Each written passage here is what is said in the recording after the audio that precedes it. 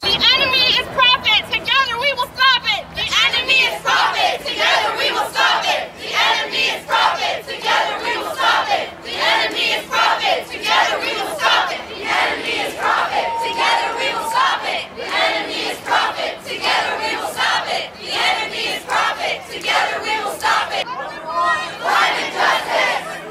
Now. Climate justice. Now. Save the earth. Save the earth. Save the earth. Save the earth. Save the earth. Save the earth. Save the earth. Save the earth.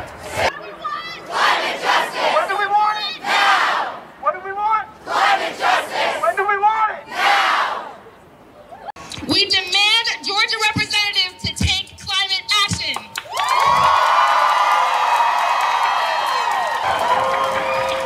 So something that interests me is that whenever people talk about the climate crisis, a lot of people say, like, we got to save our future, but I don't think some people are realizing that the effects are happening right now. Like, the Amazon is burning now. There are wildfires, there's more extreme weather. This can all be connected to climate change and the lack of action that's being taken to stop that.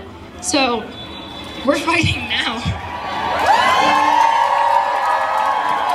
I am not a climate change expert, but I do know that hundreds of scientists are telling us that climate change is real and is already upon us. I don't have to tell you the warming of our Earth is occurring much faster than ever before. It cannot be explained by natural causes alone.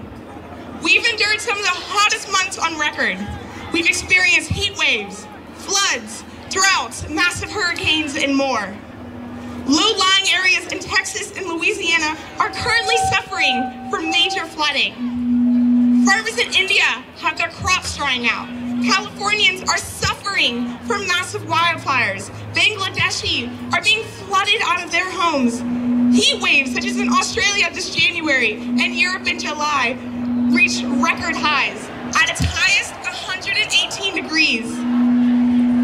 Greenland and in the Arctic, ice and glaciers are rapidly disappearing, and the coral reefs in the last 30 years have decreased by 50%.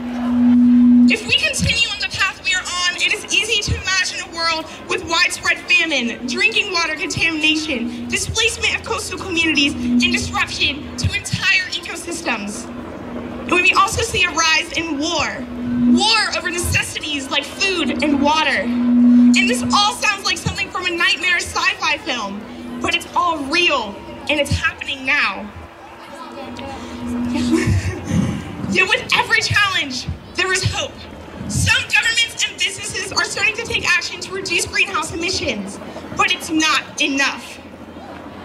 We have to act boldly as if our lives depend on it, because it does.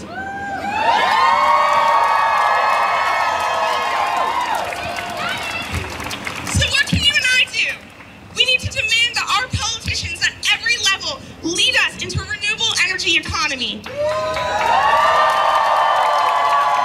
We need to hold businesses accountable to develop more sustainable practices.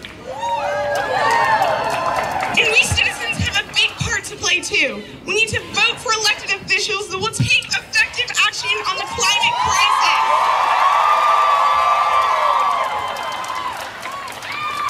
We need to vote with our wallets and support businesses that are doing the right thing. And we need to change our diets to reduce meat consumption. We should not have to fight to have our voices heard by our politicians.